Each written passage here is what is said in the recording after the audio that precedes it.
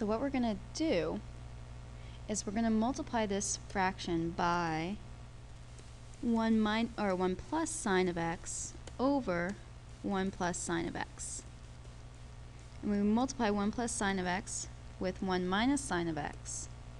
In the denominator we get sine of x times 1 squared, which is just 1, minus sine squared x. In the numerator we have cosine squared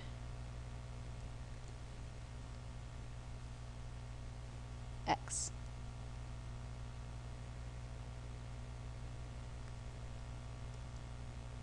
Times 1 plus sine of x, all minus 1.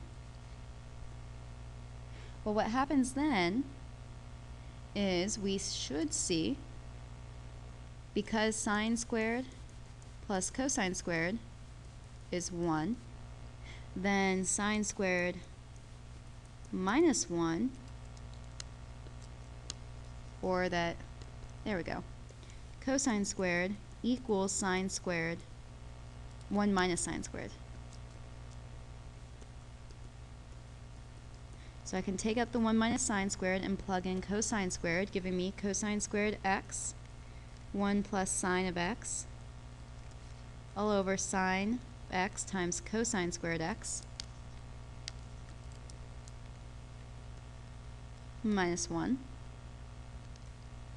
My cosine squareds cancel, leaving me with 1 plus sine of x over sine of x, minus 1.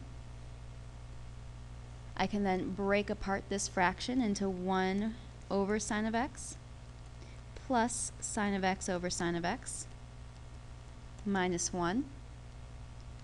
Sine of x's cancel. I get 1 over sine of x plus 1 minus 1. 1's cancel. And 1 over sine of x is the same as cosecant x. I go up, and that is in fact what I was trying to get.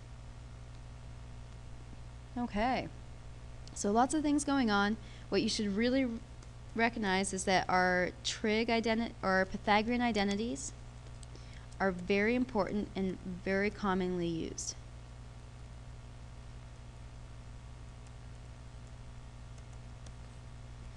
So those are huge.